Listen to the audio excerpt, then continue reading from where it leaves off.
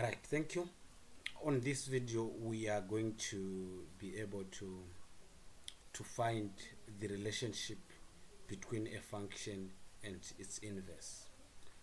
If a function is a one-to-one, therefore we can also be able to sketch its inverse.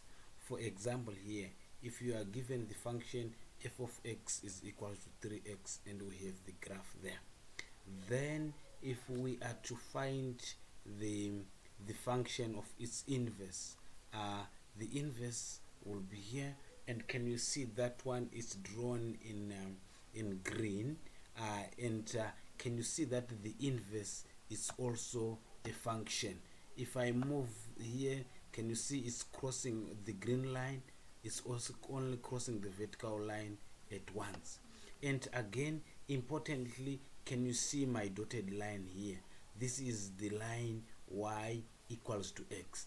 Therefore, I have reflected this blue line. It has been reflected about the line y equals to x to get the green line.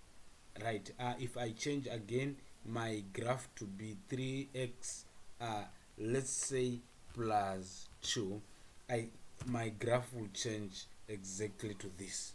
This is the line 3x equals to 2. It's also a straight line. Then when I do the inverse, can you see that the inverse again is a reflection about the line y equals to x? Therefore, this becomes the inverse. And importantly, can you see here, this coordinates is the point 0 and 2. Then when it's reflected here, it becomes 2 and 0. So what we simply do is we interchange the x and the y coordinates.